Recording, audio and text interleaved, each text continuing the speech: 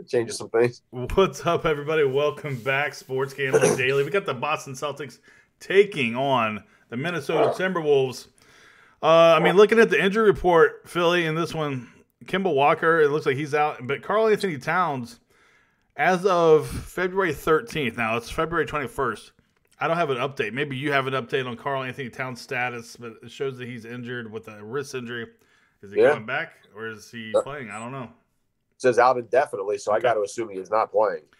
All right, so he's out of there. Looks like we got Boston Celtics on the road minus 6.5. I can only imagine this line is going to go to 7, maybe even 7.5. Boston is the public team, but they've been really good against the spread this year. Philly 32-20 ATS. Let me tell you something. Vegas is getting hurt with this team because they're already a public team, and then when they're beating the line anyway, man, they're getting Vegas is actually taking some L's here with the Boston Celtics. Yeah, that's a fair point. It's interesting. Right before I realized that Karl Anthony Towns was out, I was saying to you that I actually might lean Minnesota with the points just because, with the addition of what's his face? I just blanked out again on his name. D'Angelo Russell. D'Angelo Russell, thank you. That guy obviously can fill it up. He can score.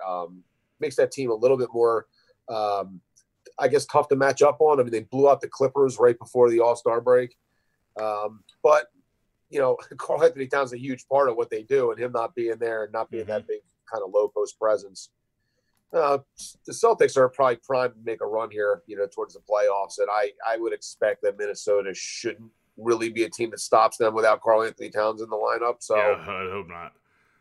There are some pieces on that team that I do like, and I think maybe they have a good future going forward, but that's not really right now. So I do think I would lean Celtics as public as I know this is probably going to be, and as everybody that's probably over it, I think it is the right play.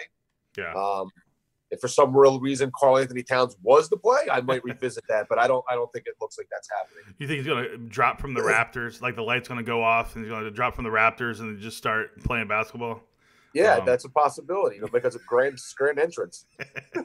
Anyway, right now 90% of the people are on the Celtics, and I don't blame them, and that's why this line's going to move up.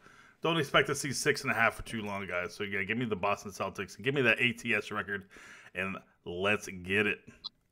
Yeah, I'm very curious to see what you guys think. I have a feeling it overwhelmingly will probably favor the Celtics, but let us know. Let us know down below. And if you'd like more content like this in the future, please give us a thumbs up, subscribe to the channel, and we will move on to the next one. Yeah, guys, join the private group. Links in the description. It's free to join. 500 members, just like you, are breaking the bookie's ass. So come on in here and join the fight. All right, guys, we're gonna be right back with another video. We got Memphis Grizzlies taking on the Los Angeles Lakers. Peace. See ya.